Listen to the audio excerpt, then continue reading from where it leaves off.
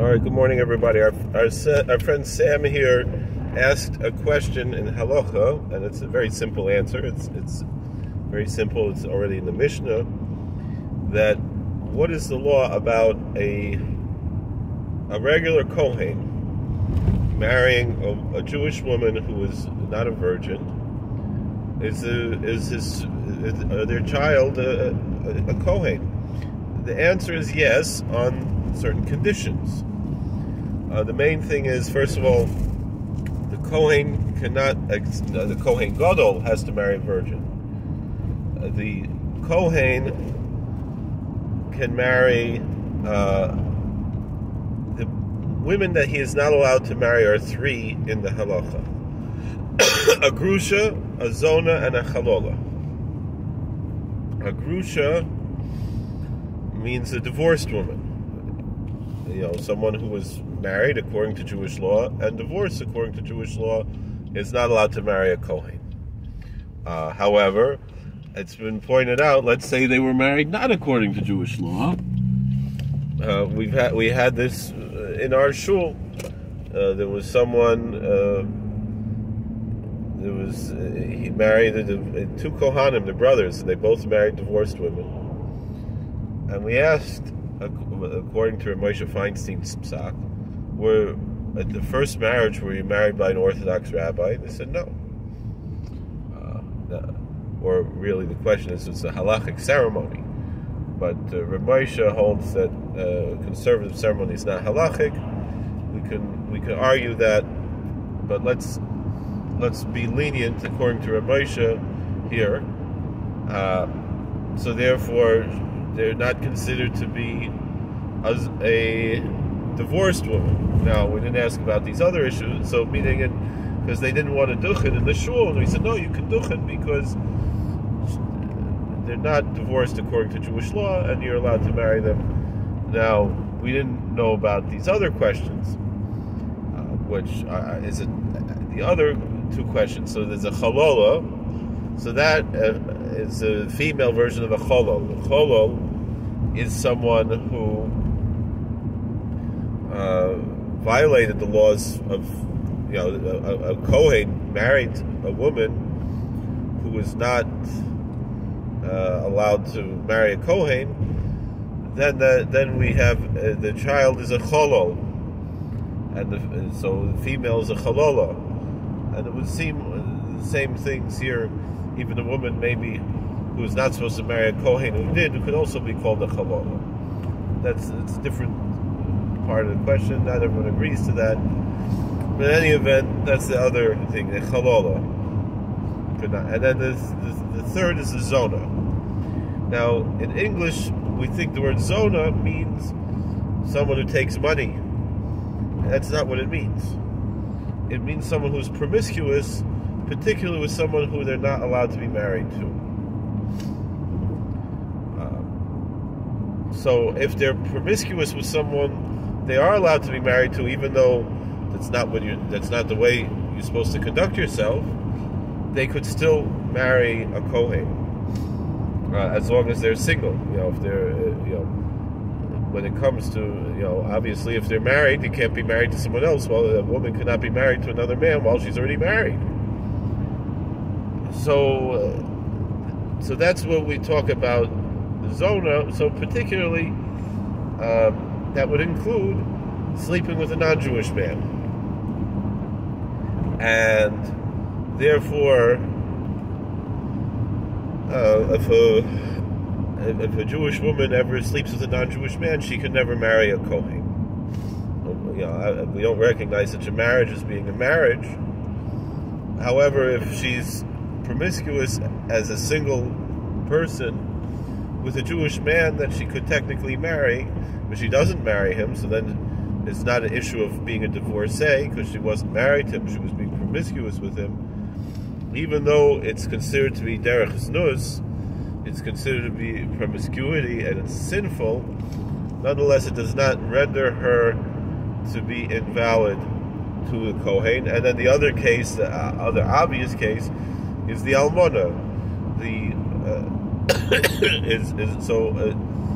So Meaning, that's what I'm saying. So that's the case of a woman she's not a virgin, she was promiscuous with a Jewish man, then she would still be allowed to marry a Kohen. Or if she was a victim of a Jewish man, the same thing. When it comes to marrying a Kohen, even if it's a victimhood, even let's say they're married, they have to divorce, they're forced to divorce. There's no allowance for that. It's very strict. I understand it's unfortunate, but that's the halacha, and it's very, very uncomfortable. But then, so the other category, of course, is the almana, the widow. Passing by the place where we hit the cow again. So the almana, the widow, is allowed to marry a Kohen. So that's another obvious case of someone who's not a virgin, but she is allowed to marry a Kohen, and therefore, of course, also the children are Kohanim.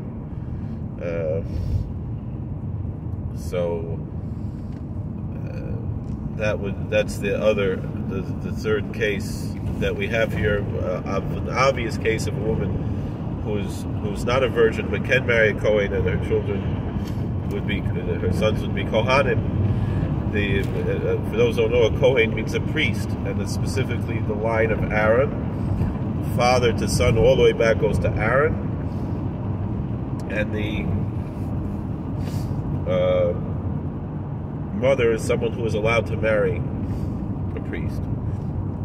Now, the reason why a convert cannot marry a Kohen is she is assumed to have been promiscuous, even though it wasn't the sin for her as a non-Jewish woman, but she is assumed to either have been promiscuous or have been victimized as a non-Jewish woman by a non-Jewish man. This is more because that was the culture in the ancient times, certainly in the pre-Christian times.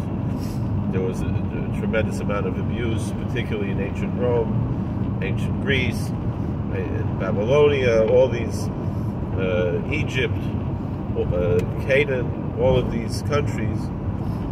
And so for that reason, the Gioris is labeled to be the Zona. Again, it's not necessarily a judgment call on the convert. It's just merely that's the halachic ramifications there. And that's why, that's the reason why a convert. So there's a question of a Gioris Pochus Mibas Gimel, that if the woman converted before she was 3 years old, then we would assume that she wasn't abused and wasn't being promiscuous, and still we generally do not accept that, but the children of converts are allowed to marry Kohanim, and there's no problem with that, because and the thing is, it's a low plug. There's no difference, even if we know for sure that this girl is a virgin. The law applies equally for the Gioris. The convert still would not be allowed to marry the Kohen. We want to discuss whether that's from Torah law or from rabbinical law. It's a different story. But as far as what it is, that's what it is. She's not allowed, and the children will not be Kohanim in any way. So certainly, there's no doubt, particularly with the case of the almana, the case of the widow. Now, the widow could not marry the Kohen Gadol, the one high priest, and there isn't any one time. But if someone was already married to a widow and he's appointed a high priest, he can stay with her. Just while he's a high priest, he has to, if he's going to get married again. And the thing is, they usually are not appointing someone a high priest who's single. A priest has to be married to serve as the high priest. because he has to atone for himself and his household. Beso zu ishto, his household as his wife. And my wife is calling me, so I better go. Thank you for watching. God bless. Please like, share, subscribe, comment. We'll see you later.